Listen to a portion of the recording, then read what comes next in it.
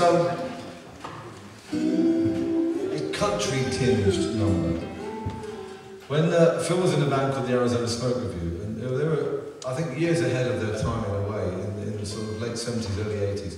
4 multi-instrumentalists and lead singers.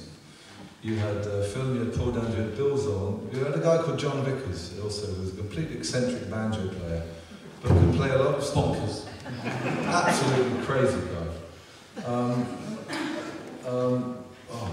John Vickers' story. No, I really have to swear horribly to tell the worst John Vickers, so I won't do that. Be careful.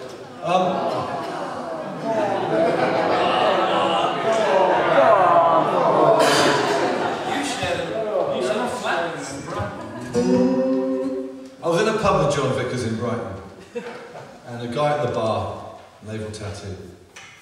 John went up and said, "You're in the mob, were you?"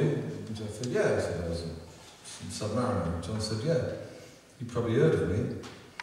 This guy said, "Why would I have heard of you for?" He said, "John Vickers."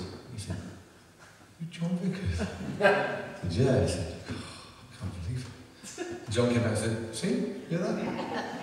I said, "What was it?" He said, well, John's job when he was an 18-year-old sailor was to tow airplanes around on the deck of the Ark Royal. Big orange tractor that towed the air. And John's job was to safely tow these airplanes out of the way, see them safely folded and down 9 or 7 levels of the deck or whatever. And it was a courtesy visit to Barcelona by the fleet, by the Rear Admirals or something. I've been a naval man since Drake. You know, this guy, the real McCoy. I forget the guy's name, but he's obviously very well known. So anyway, in this courtesy visit, which would have been about the mid-70s, and not that relations between England and Spain, Britain and Spain were difficult, but it was a big deal. It was a big deal. There was the Queen's ship, the Royal Britannia, and the Ark Royal, and all the other things. It was actually the first time that a major British warship had made a courtesy visit to Barcelona harbour since the Second World War. Yeah, since probably since Cadiz passed. So anyway, it was also John Vickers' 18th birthday. So he thought it would be a good wheeze with his friends to have an aircraft towing tractor race around the deck of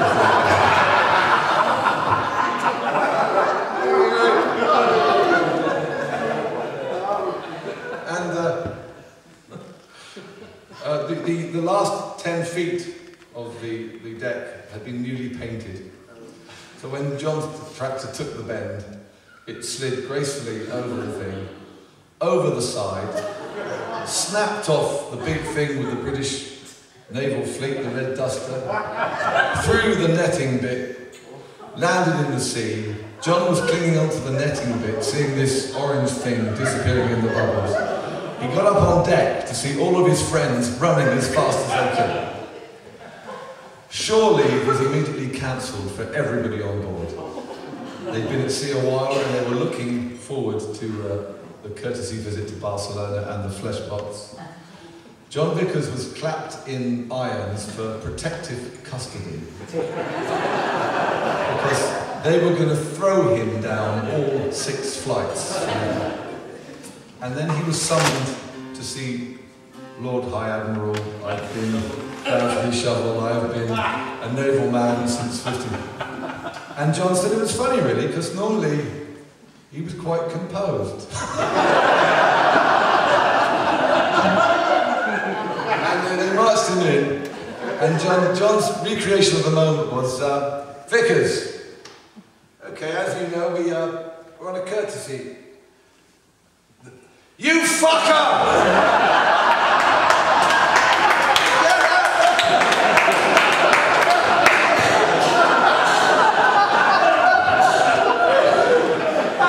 500 years of breeding in 1 second.